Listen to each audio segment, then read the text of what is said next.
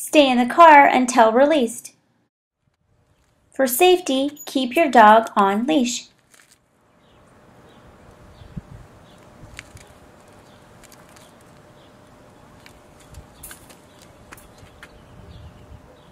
Break. Good boy. Excellent. Ready? Go inside. Good job. Break. Break. If you have shaped your dog to love his crate and have gone through the steps to teach stay in your crate until released, then this exercise should be simple.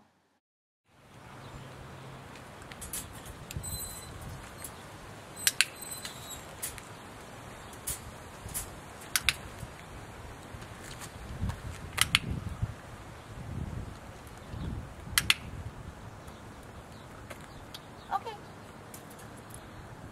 Okay.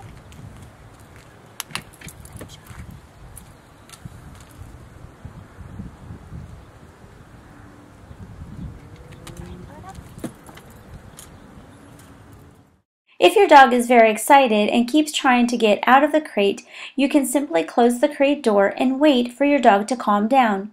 When he does calm and downs in his crate, click and treat. You might need to spend more time clicking and treating calmness.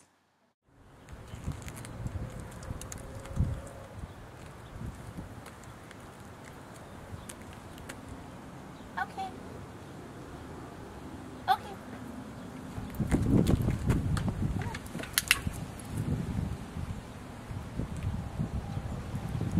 Hold up.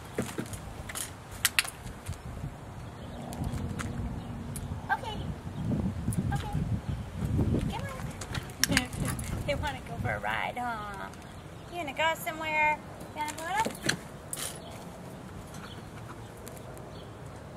Okay. Good job.